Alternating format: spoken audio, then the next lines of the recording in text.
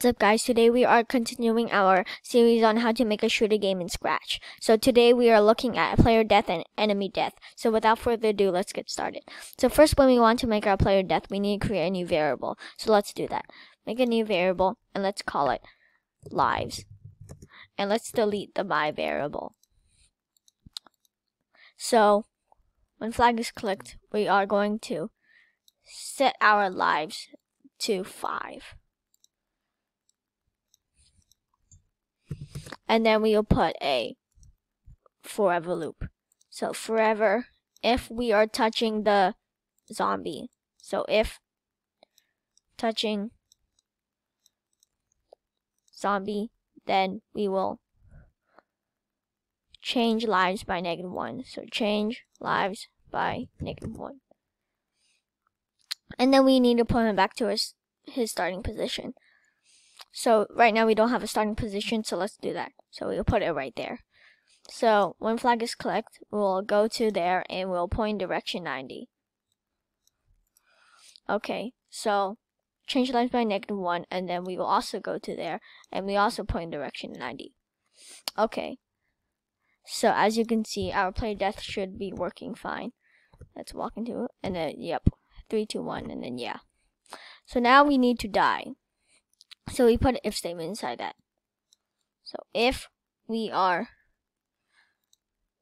need a less than if our lives is less than 1, which is 0 or below. So if that happens, then we will stop all. Well, you don't have to put stop all. I'm just going to do this. So as you can see, I'm going to walk into a zombie. 4, 3, 2, 1, 0, and then stops. Okay. So now what if we want an animation? So let's create a new block, and then this block is going to allow us to do our animation. So I'll call this death animation. Okay. So click OK. So I'll put this over here. If I drag our death animation block just there. Okay. So what are we going to do in death animation? Well, we are going to set our brightness effect. So we get a set, and we'll change the color effect to brightness. So this is how bright we are going to make our player. So we're going to set it to 35, and we'll put a short delay. So we wait 0.01 seconds. Well, I'm going to say 0.001 seconds. And then duplicate this, and then set it back to 0. And then we'll repeat this 5 times. And then just take this stop all out and put that underneath the whole thing. So if we see, let's do this 4, 3, 2, 1, and then we flash, and then yeah. So as you can see, it was too fast, so I'll say 0.1 seconds. Okay. Yep, 0. So what we want is our zombies to go back to its original position, because if we don't put it over there, then it will be unfair for the player. So I'm going to change this to 0.1 second.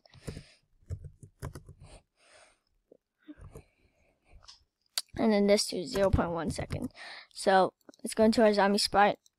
Oh yeah, I forgot, and we need to broadcast a message. So we're going to broadcast a message, and we'll broadcast a new message. So before the death animation, because it has a stop all. So before it. So new message, and we'll call this stop zombies. So it will stop the zombies from spawning. And then it will just spawn again. So we'll do this when I receive. So put a when I receive stop zombies, then we'll put a delete this clone.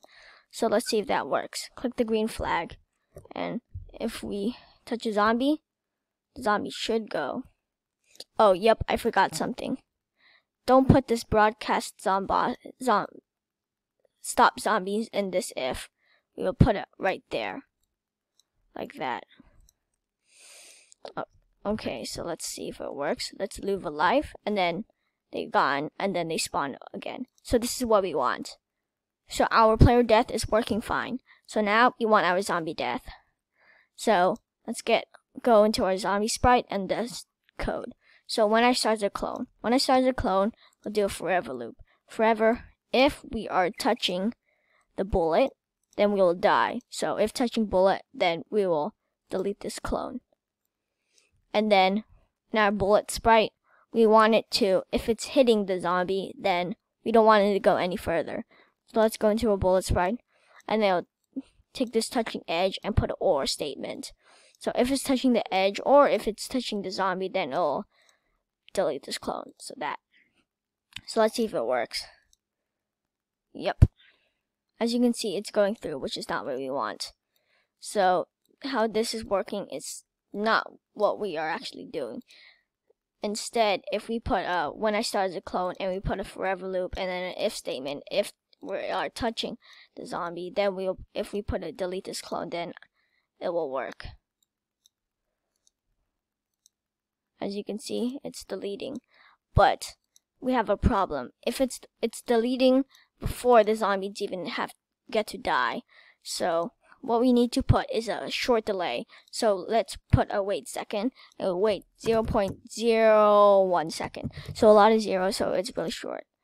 So as you can see, the zombies now disappear, which is what we want. And you can't even see them not disappear. You can't even see them disappear. The zombies disappear a little lately because we put a wait 0.01 second, which is a long time. A very short amount of time. The more zeros there are, and you put a 1, then it's the shorter amount of time there is. So our zombie death and our player death is working fine, so I hope you liked it, and peace out.